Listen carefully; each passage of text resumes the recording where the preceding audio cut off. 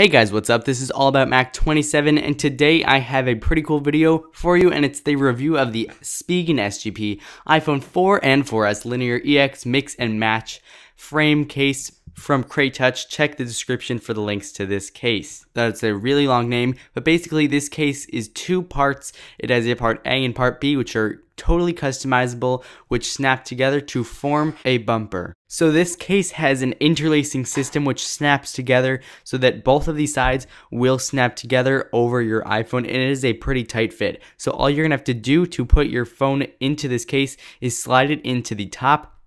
Then get your next piece. Make sure the 30-pin dot connector opening is aligned with the actual 30-pin dot connector, and then you just push the sides in and then snap this side shut like so, and then it will be perfectly together and snapped in. So this case does feature a lay on the table design, as you see, so you will be protected from scratches if you have a screen protector on, and obviously since it's a bumper style case, the back of your device will be open to the world. So I put a screen protector on, and as you can notice, fingerprints do appear, so just be aware of that when you're purchasing this. There is a cutout for your mute switch, and also there are volume rockers on the side, which are very nice to press. Also, the mute switch is easy to access, and I've had no trouble with that. Also, as you'll notice on the bottom, there's a full cutout for your dock connector as well as your speaker grills, and so those played nicely with my phone. And also, I had no trouble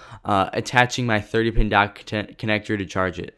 So as you can see on the top of the device, your opening for the headphone jack is a little small, but I managed to fit an oversized monster headphone jack into the device with ease. So that is a plus for this case.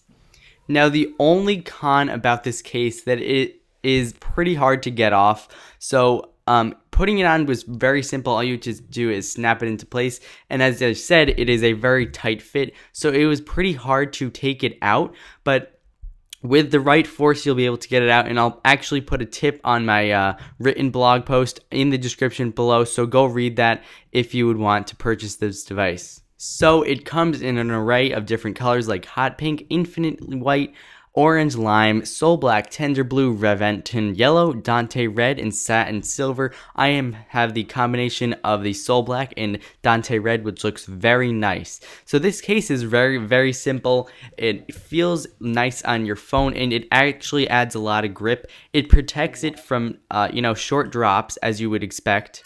Obviously not major drops, because then there's no really shock absorption, but it really just makes your iPhone look really sleek and nice. And as I like with bumper style cases, it does not add any bulk to your case, your phone whatsoever. It just adds a little, maybe a millimeter on the top and bottom of your phone, so that you will have scratch protection. So guys, if you like this video, please subscribe, comment down below telling me what you think about it. Also, check the description for the written review of this. And most of all, thanks for watching and have a nice day.